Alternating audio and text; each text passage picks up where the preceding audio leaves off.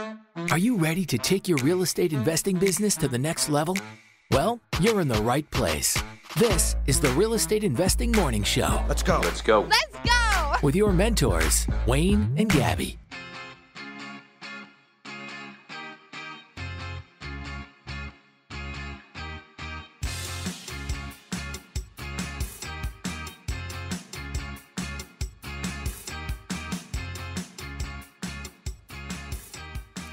Good morning and welcome to the Real Estate Investing Morning Show.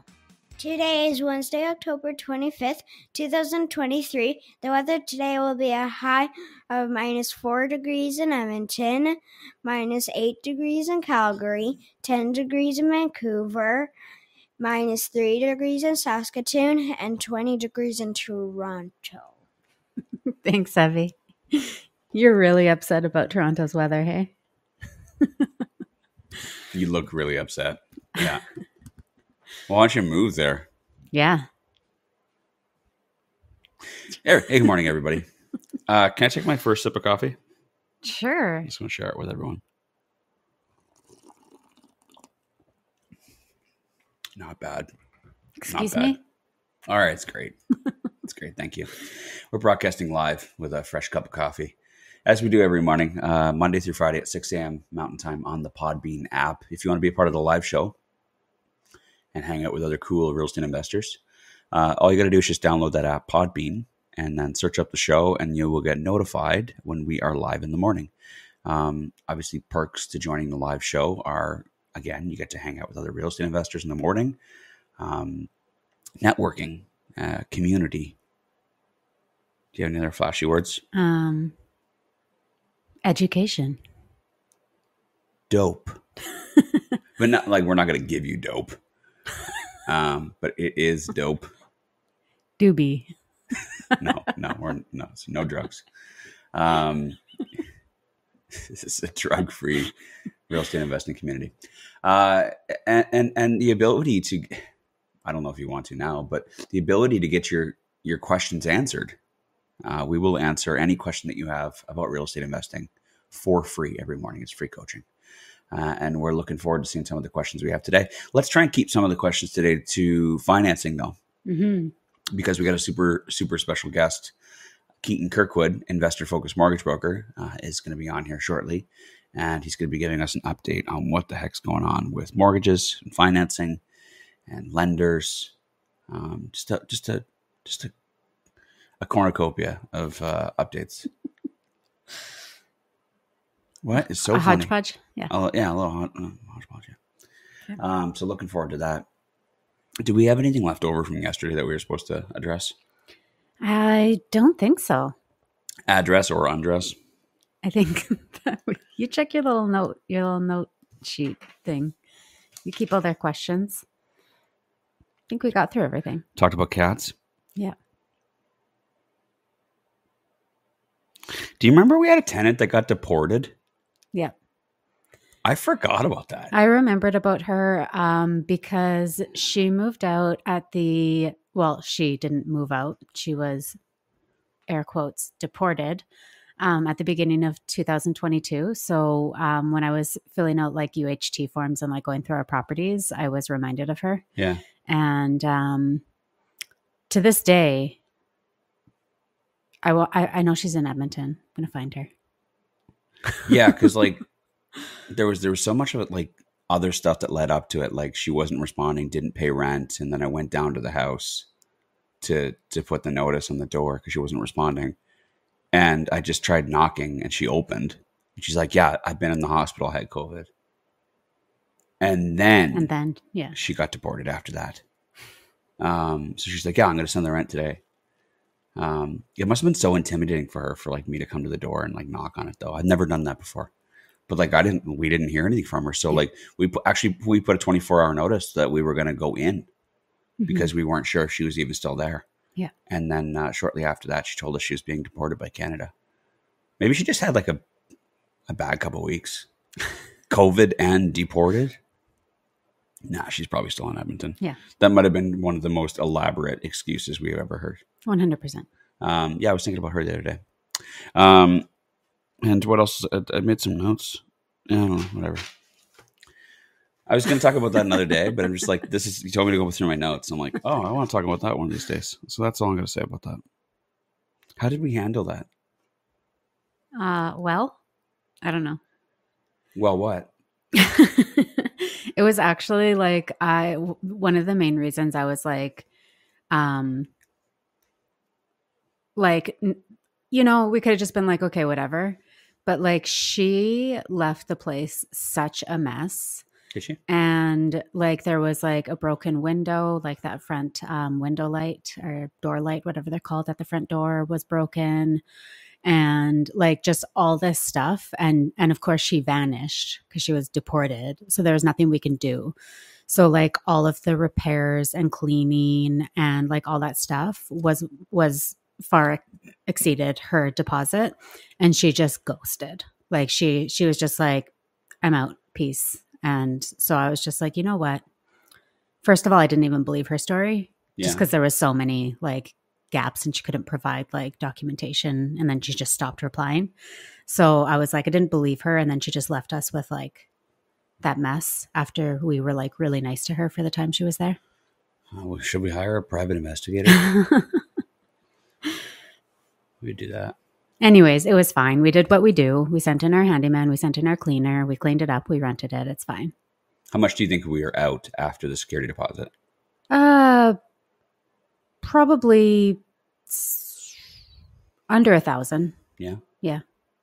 I can't quite remember, but like it's a higher rent on the suite. It's like a main floor suite that got pretty good rent. So we had a decent security deposit. But there's like some walls that needed to be patched and repainted. And so it adds up. Yeah. Yeah. But like didn't ruin us. No. Or anything. Oh gosh, no. I was just annoyed. Yeah. Yeah. I think there's a valuable lesson. And we had a partner on that property too. So that's always, not a fun thing to be like, oh yeah, hey, this happened. Yeah. Yeah. Yeah. I think there's a valuable lesson in there. It's like, even something like that would most people find pretty stressful. But once you've had a few tenants and you've been doing it a while, it's like, I don't know. She's probably lying. It doesn't matter if she is. You know what are we going to do about it? What are you going to? Well, that's exactly it. What am I going to do about it? Is there She's anything? Gone. Yeah. Is there anything I can do? Can I go after her for the money that exceeded the security deposit? Well, I don't know where she is. She could be in Rwanda, or she could be in Canada.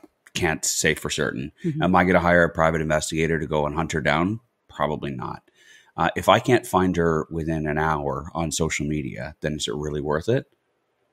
I mean, we can pull up her employer on her lease and go drive down to her place of employment and ask if she still works there. We short of driving, we actually called and we. You keep saying we. I didn't know about any of this. Yeah, you do. You can't remember because I did the calling, but like these were conversations we had. All right. But yeah, I did. I called her employer, and that was like the other like weird thing was because I think like partway through her tenancy, she like changed jobs or something, and like I feel like I knew about it, but when I called to like be like, yo, like where's she at? I didn't say that, but you know what I mean? They were like, no, we don't have anybody by that name, and no, our records don't show anybody by that name. Okay. And like, yeah, it was like she didn't exist. Okay. Yeah. Interesting.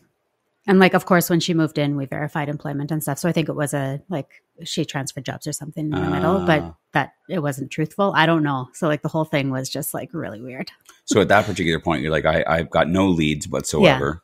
Yeah. And like how far, how long, how much money, how much time do I want to spend on this in order to find her, to serve her documents for a court hearing, for a claim for $900, and then get the order, get the writ of enforcement, file it, and try and collect from her? If maybe she's in Edmonton. At that point, I mean, like I could make $900 significantly faster doing something else in far less time and far less energy. Mm-hmm. I've got great feet that I could sell on OnlyFans, and I could make that in a day. So you kind of have to weigh, like, what's the value of your time? Mm-hmm. What's the value of doing that? What's the value of your feet? And then make the decision. And so we moved on. Yeah. There's also like, had her situation not been Everybody wants to know if I sold pictures of my feet. okay. Did you? Stay tuned for Friday. We got Keaton Kirkwood coming on, and I'm going to leave a little cliffhanger to make sure you come for the last day of the week. What were you going to say? I don't know. I don't remember. Oh, You interrupted don't me. leave it like that. You interrupted me. Sorry.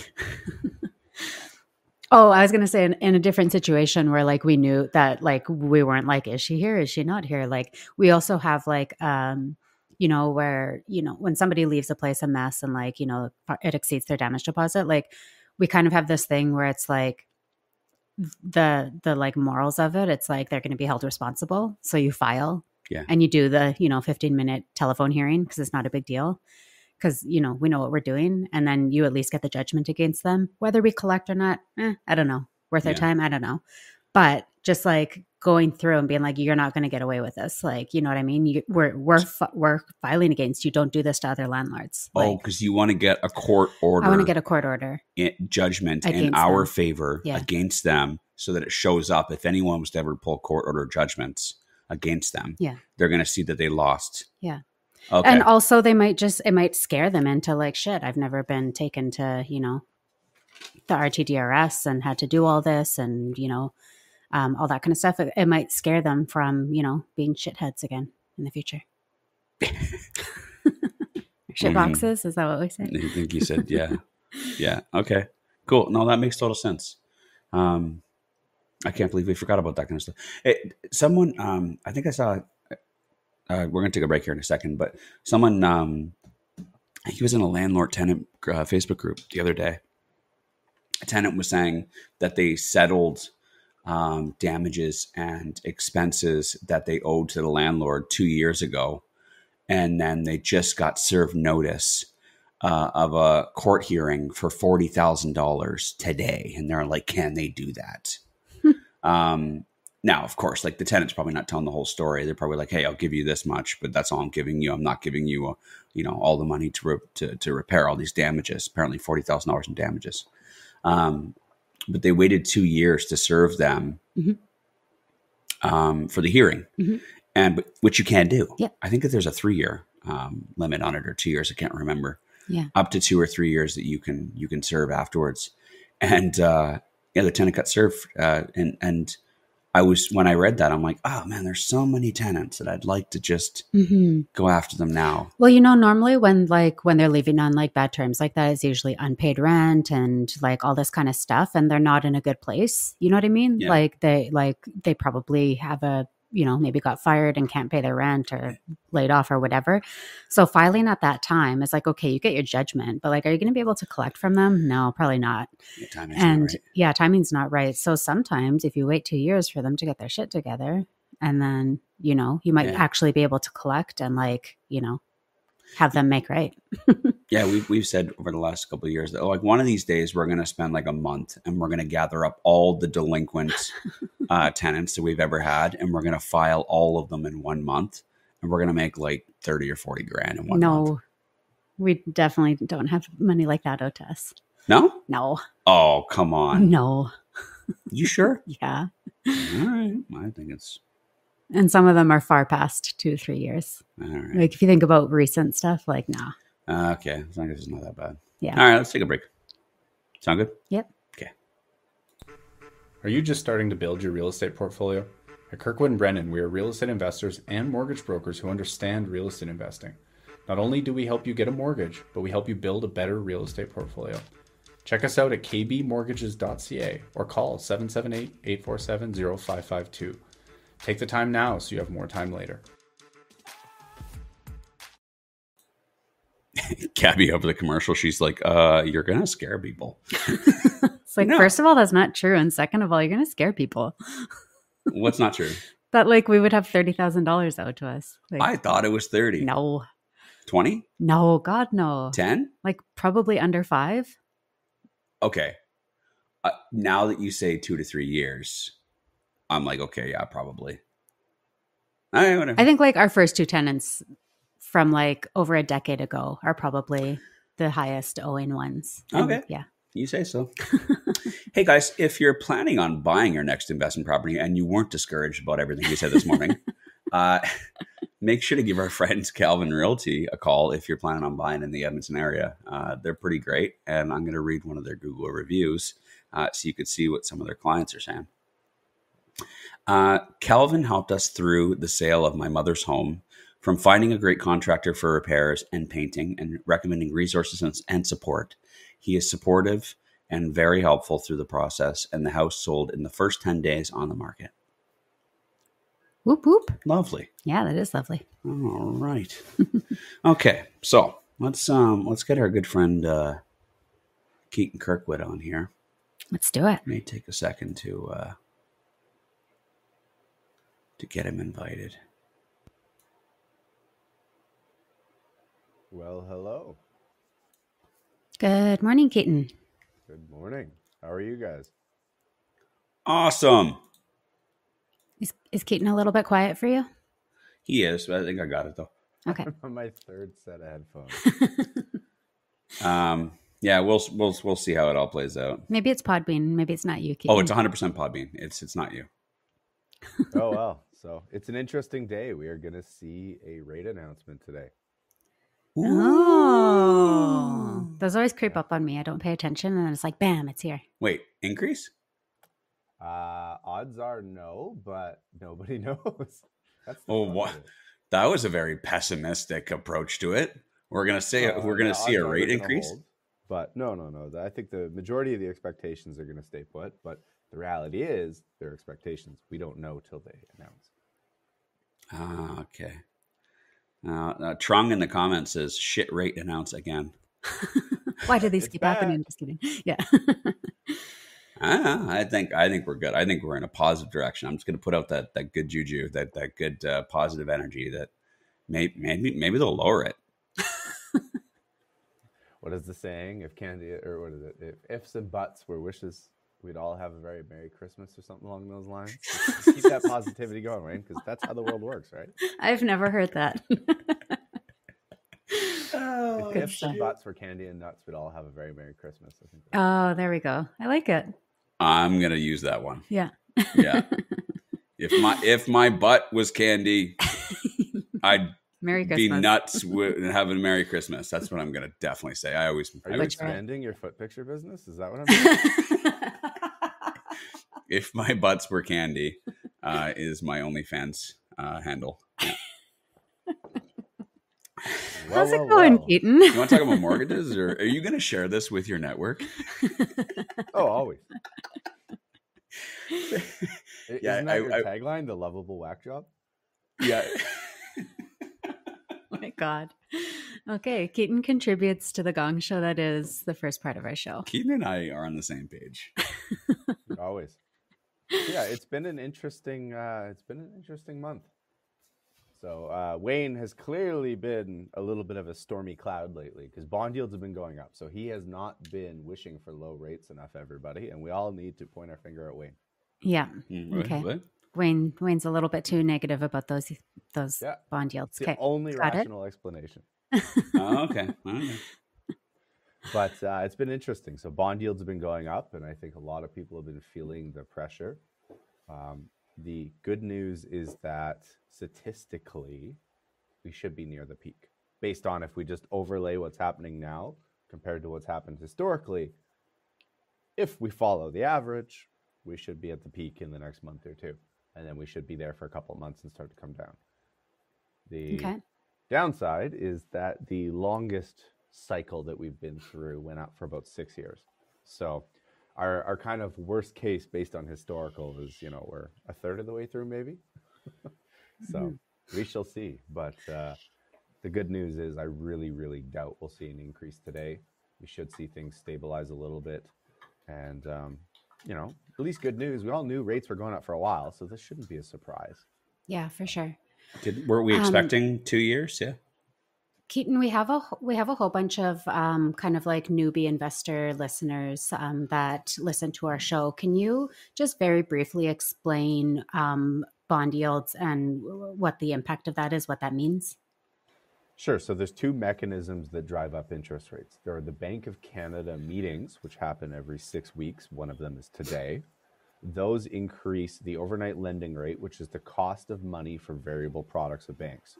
So that's going to be your home equity line of credits, unsecured lines of credit, and variable/adjustable rate mortgages. So they're meeting today. They're going to decide what they do with that. So if you've heard of mortgage prime, that's controlled by the Bank of Canada, essentially and indirectly. On the other side, you have fixed rate mortgages, 1 to 5 year fixed rate mortgages, 7 and 10. They're controlled by bond yields. Now, bond yields move up and down based on kind of the bond trader market, which essentially you can think of as just the big banks. So we've got one mechanism controlled by the government that tends to be a little bit more political, which is variable rates. And then we have another mechanism, which is bond yields, that is controlled kind of by the stock market in a sense, and its expectations of what the government may or may not do. Okay, perfect. Thank you. Does that make sense to everybody else? I'm not gonna lie to you. Like, I'm a pretty smart guy. That stuff just goes over my head every single time. When Gabby said we have a lot of new investors and newbie investors, she was kind of like thinking like, Wayne doesn't understand this, so can you repeat it again? But we all just heard how involved Wayne is in the real estate business. Anyway. Gabby's real brain. Wayne just shows up on doors, crosses his arms. Yeah, he's like, "What? You gotta pay." We did what? If ifs and buts were candy, pay the rent.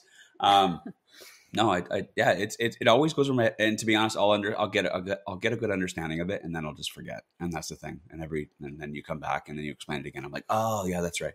But I don't know. I don't. And I'll be really blunt. It doesn't matter.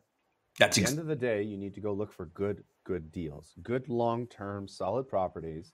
If it's really a good property and it's a good deal, what rates do today, tomorrow, next week doesn't really matter. Exactly. That's the reality of it. Yeah. That's exactly my position on it. I'm like, I don't really need to understand it. I have a great power team that understands it. And if I find a great deal, then I take whatever rates are available at that particular time. Now I do need to, stay kind of up to date. And that's why, I'm subscribed to your newsletter, and we have you on the show on a regular basis to kind of give us updates on what's up and what's going on and where we're at. So I can kind of run those numbers in my pro forma quickly, just roughly, but otherwise, you're exactly right, Keaton. It is what it is. Like, what are you going to do about it? And my role, other than crossing arms and selling pictures of feet, is to find good deals and to raise capital. And that's what I'm really, really good at. 100%. Play to your strengths, right? I actually had a profound moment with Arlen Dolan last month at the Mogul meeting. It was interesting. We were chatting about the Smith maneuver, and I was ribbing him because he always says, I don't like the Smith maneuver. It's not scalable. And I've always kind of rolled my eyes at that. And with a group of investors, and I made fun of him for it. And he looked over and he shared something that has actually shifted my perspective, which doesn't happen that often. Once you get a decade in the industry, you kind of hear most versions of things. Yeah. But he made the point that as investors, just people in general, we need to look at the options in front of us because we only have so much time and energy to learn. Now, there's going to be certain things like evaluating properties, planning our BRRRRs, digging into the actual investing side. Now, that is something that as real estate investors, we're going to do over and over and over. That's a skill worth investing in. But something like the Smith maneuver, which you're going to set up once on your primary residence and then probably not ever do it again, that's not a repeatable skill you're going to use. So he made the point that you should invest your time and energy into the things you will do over and over. If something's a one-off, even if it's expensive, hire an expert, let that expert do that one-off for you. Focus on the things you will do over and over and over. And it may sound really, really straightforward, but I'm a simple guy. And I was like, damn, that makes sense. And it shifted my perspective of how to explain and guide clients. And I thought I'd share because it's kind of interesting. And today's another real estate investing meetup. So I'm thinking about it. Arlen and I aren't always on the same page with stuff, but I completely agree with that too. And that's the whole reason why we haven't done the Smith maneuver. It's just been like, I get it. I was one of the first people that ordered, the new revised book when when Robinson released it, because I'd looked into Fraser years before, and I'm like, I freaking love this, and I was following. I subscribed to the newsletter of Smithman.net or whatever it is, and then Robinson announced that he was going to be releasing a new version, and I was like, heck yeah, I pre-ordered it, and like nobody really was talking about it at that time, so like I'm all about the Smith maneuver, but like. Same thing. Like I just hadn't had the time to really just sit down and like figure out how is this going to help me. And one of these days we're going to get around to it. And one of these days we're going to like set it up, but it's a big thing. So, I think it just goes back. I think the whole big concept that we're talking about right now is just focus. Yeah. Like in the grand scheme of things, it's being focused on what's driving you forward to your goals and not being distracted by this and by that and by the new this and the, oh, did you hear they passed, zoning for this and like all the things that come up. It's like, it's all distractions. And if you stay focused, yeah, maybe those things could have like helped with something over here, helped with something over there. But your focus allowed you to get where you were going way faster. Yeah. Right? 100%. Reminds me of a rant that someone may have gone on last month about kind of your why. Mm-hmm. Yeah. Yeah. But, it's an interesting one, but I think it's true. And a lot of investors, a lot of people in general, when they're getting into something new and exciting, suffer from so many options, so little time. And I think it's more important to figure out what's the thing you're most likely to do the most. Focus on that. And that's what a power team, coaches, mentors, they fill in the gaps. 100%. Absolutely. 100%. So, Keaton, what back to financing and mortgages in Canada right now. We got the announcement today to see whether we know where the rates are going to go. What about mortgage rates right now for fixed and variable? I know you sent out a newsletter last month that gave us an update of where things are for insured, uninsured, personal mortgages. Let's just maybe just stick on uninsured mortgages for investment properties. Where are we at right now with interest rates, generally speaking? So you're looking, if you're buying a rental property, you're looking at probably a 5-year fix, which is going to be your lowest cost option right now. Is going to be probably 6.5 to 6.6% best case. It's going to go up from there. So this is important for renewals coming up. This is important for buying new properties. And there's a fork in the road that everybody has to face. And that is, there's going to be an option that has a lower cost and a higher qualifying amount. So you'll pay less and you'll qualify for more. That's a 5-year fixed. But you have to ask yourself, do you want to lock into 5 years of 6.5, 6.6, 6.7%? Because there's something important that you all need to know. And that is when you take a 5-year fixed mortgage, a fixed mortgage in general, something's going to happen over the term of the mortgage. So how long you're locked in, that's 5 years. Rates are either going to go up, which case your penalties will go down, or rates are going to go down. And I think we can all agree that there's a pretty good chance over the next 5 years, rates are going to trend down at some point.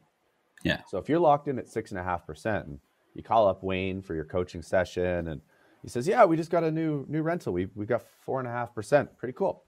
And you're like, oh shit, I want that. And you go and you start investigating breaking your mortgage at 6.5% with 3 years left. You're going to find that the penalty is probably going to be 6 to 8% of the mortgage size. It's going to be massive.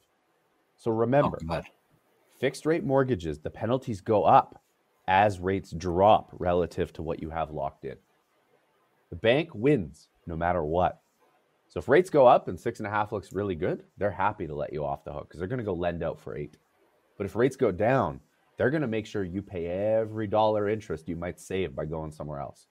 So make sure that you really consider your options before you just default with, oh, that's the cheapest option and I qualify for 30 grand more.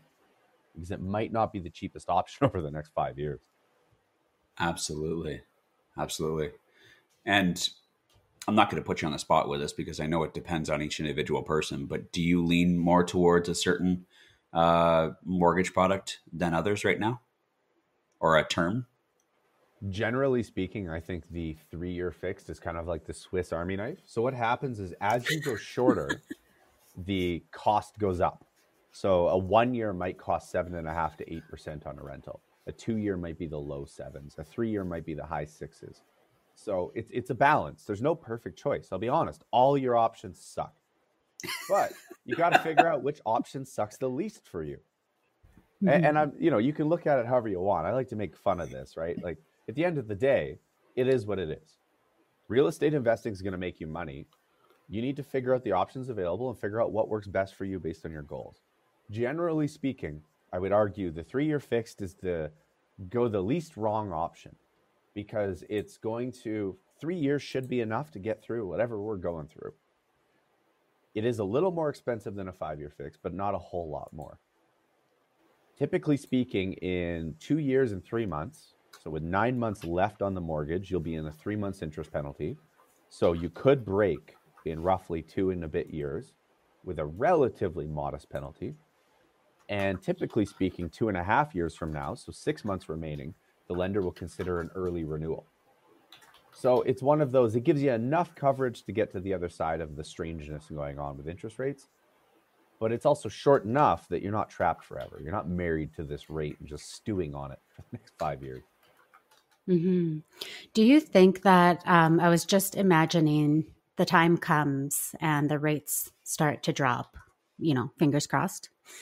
And do you think that people are going to be quick to jump on those like early renewals, or maybe even, like you said, breaking at the 2-year mark if they have a year left as the rates start to drop? Or do you think that people are going to kind of like hold on and be like, are they going to continue to drop? Like, where are we going to land? Like, do you think that there's going to be like a frenzy when they start to go down? Or do you think that, like, do you know what I'm trying to get at here? I get you 100%. And the reality is it's going to be a mixed bag. So whenever rates drop or rates change, we do something really simple called a cost benefit analysis. Does it make sense? And at that time, you just need to make a decision. Hey, you can break. It's going to cost you $4,000. You're going to recoup that $4,000 in 18 months. Over the following 18 months, you'll save an additional $4,000. Okay, great. Does that make sense? And for someone else, it might be, hey, you break even with 2 months left. It just doesn't make sense right now. The problem is it's no different than when the housing market's sliding down or the stock market's sliding down. It's no different than a few years ago when rates are low. When's the bottom? Nobody knows. Mm-hmm. So I think that as investors, we have to accept that we're in the space of business. Now, business is not necessarily about making the maximum money possible, because that's just not, we can't replicate it. We can get lucky with it. Instead, we have to look at the situation and say, how does this property align with our long-term goals? Do I love it? Do I hate it? Is it somewhere in the middle? Do I have a tenant that I think is going to get deported? Do I think there's issues with this property? Or is, hey, I've got, Jack and Jill live in the property with their 3 kids. They've already told me they're going to die in that property, and I love it. It's great. They're going to live there forever. They fix it. So based on the asset, you need to make a decision. Now, if it's a good long-term asset you want to hold, well, hey, if rates drop, and who knows if it's the bottom, and you're like, you know what, I can take 5 years at 4.5%. That feels pretty good compared to what we went through. And you want to own it long-term and the numbers make sense. Well, maybe you just hedge your bets. You don't have to worry about it. Could it be better? Maybe. Could it be worse? Maybe. But now that property's locked up, it's dealt with, it's turnkey, you push it to the side, you focus on something else. Mm-hmm. And I think that investors have to have that approach rather than clutching the stick, trying to micromanage every little thing. Because the reality is nobody knows. You're going to go crazy trying to predict the future. Make good, sound decisions that have a rational backing to them, where you understand the pros and cons. If you're happy with the decision, make it. It's that simple. Yeah. I love that you said that, because that's exactly like, I think our thought process is, like the market is the market. Like we can't control it. We can't predict it. There's nothing we can do about it except make the best decisions that we can at the time that we need to make those decisions. And like Wayne and I have bought in every different, we're still clutching onto properties at like 1.6%.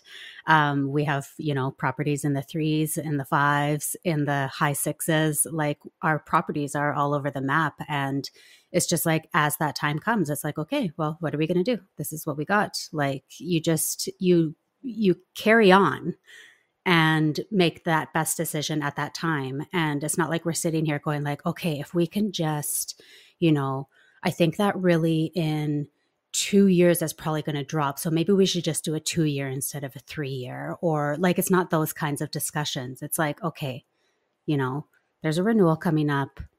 It's looking like we're probably at least a couple years out from like rate drops. Let's just settle on that kind of like 3-year term. And like, it is what it is. It's whatever percent it's at. That's probably the best thing we can do. Okay, done. Lock it in, move on. Yeah.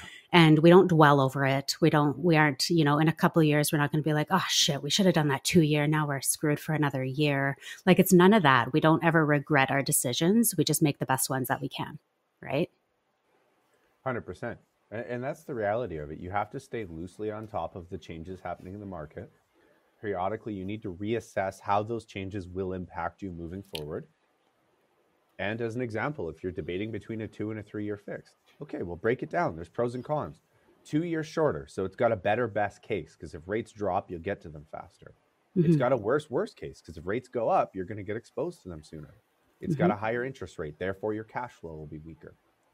3-year on the flip side has a better cash flow, longer period of protection, but you get to better rates later because it's for longer.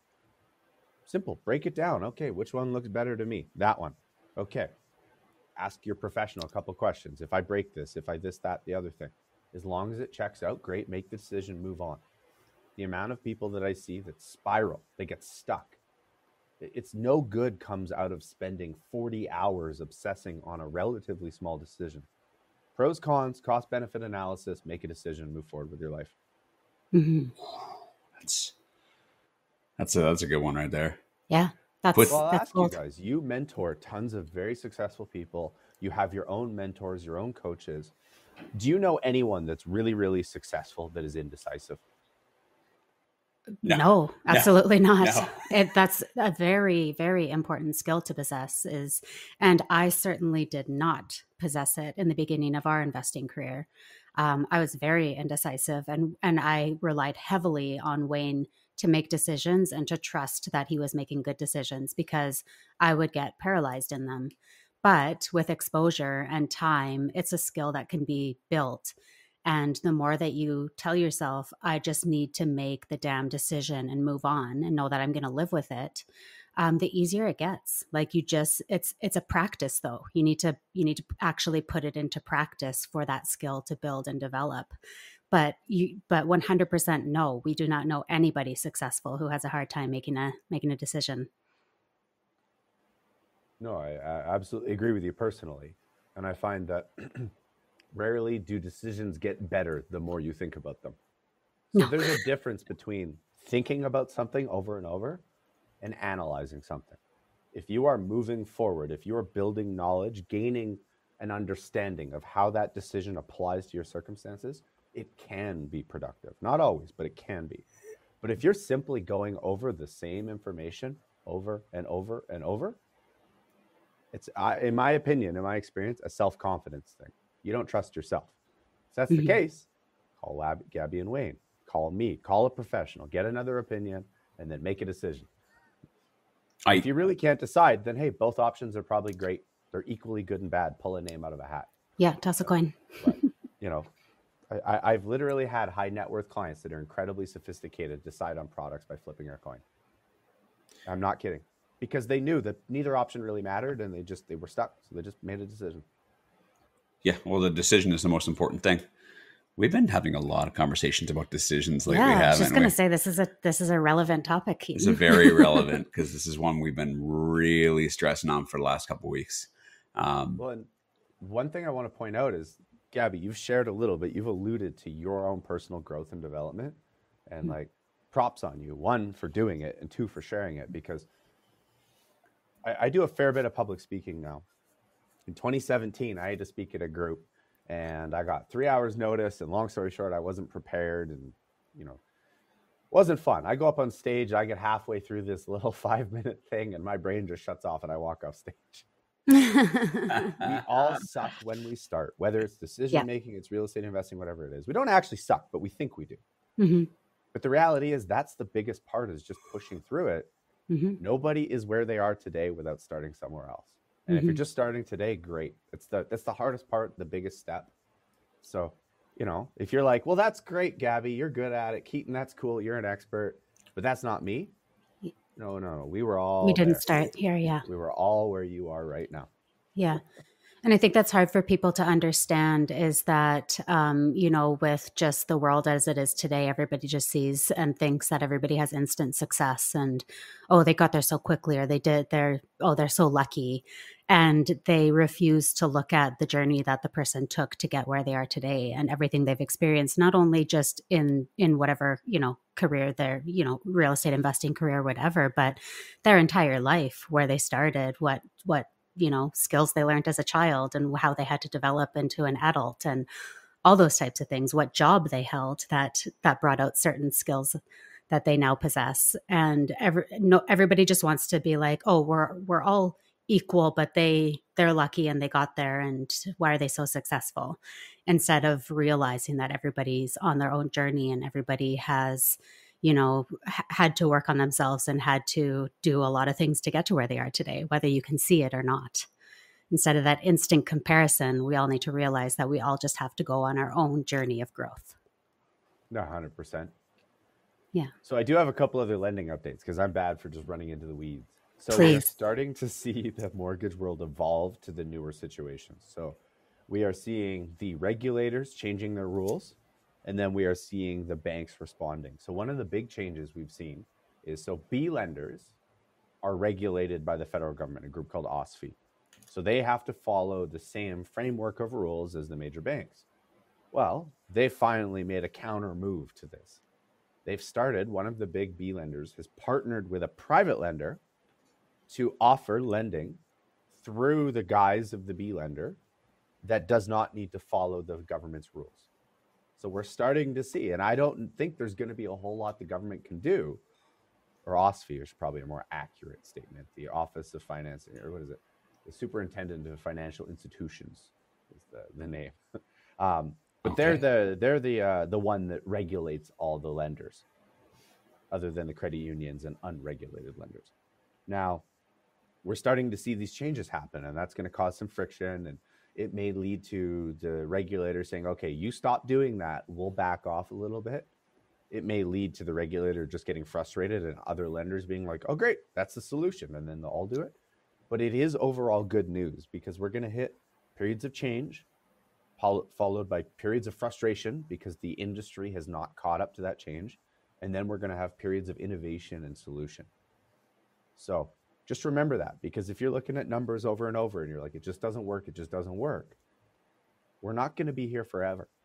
Rents may increase, rates may drop, amortizations may extend, your strategies may evolve. But it's important that not only do you look at opportunities with a lens of today, but also a lens of tomorrow. What could change? How do you feel about that? Do you feel it's likely, unlikely? And that's where strategies evolve. Now that's B lenders, right? Yeah, B lenders trying to find trying to find a workaround. Any updates with any A lenders right now? Like any of the big name, your big banks and your MCAPs and your Manulifes, et cetera? So there's been small changes. So rate holds are getting harder and harder to find. A lot of the big banks have the money to just eat through the losses and build it into their margins. Many of the smaller lenders are really pulling back on rate holds, because what happens when a lender does a rate hold, they have two options. They can go essentially secure or buy money to hedge against their rate holds, which case, if those rate holds don't fund, they lose money. Or if they don't hedge enough, and let's say rates go up like crazy, and then a bunch of their rate holds fund, if they don't have enough money hedged at that rate, what happens is all of a sudden they run out of that lower funds, costs have gone up, and now they lose money because they have to borrow at a higher rate to lend you at a lower rate. So one of the important takeaways there is, if you have a rate hold that expires, let's say November 17th, and rates have gone up drastically, it's relatively unlikely the lender is going to accommodate you with a 2, 3 week, 4 week extension on your rate hold. Odds are they are not making money to lend to you. So know that if you're writing offers, make sure you line up your offer with your rate hold, ideally with a couple day buffer, because in my experience, the success rate on asking for favors on extending rate holds, as an example, is like 1 to 3%.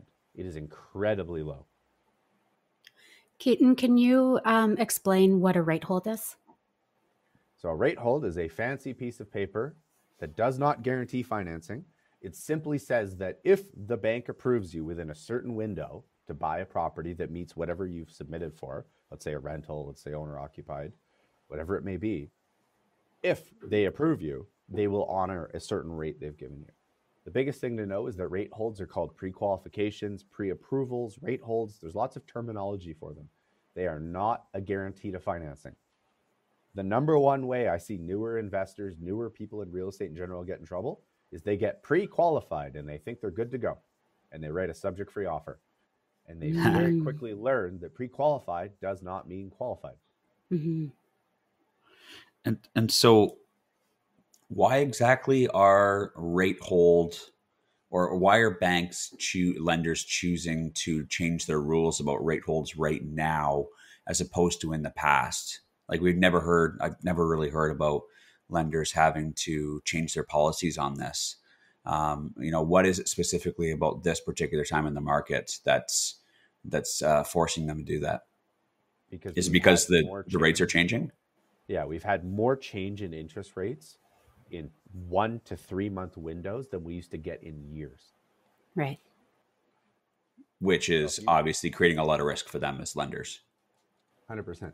So if everybody Googles 5-year bond yield Canada, goes to Market Watch, they'll get a chart. If you set that to, let's say, 3 years, actually better yet, go all. You'll notice that if you look at the overall changes, yes, there's been periods of change, but there's also been pretty solid lulls of stability. From September 1st, 2011 to June 1st, 2013, rates were basically perfectly flat, 2-year window of it.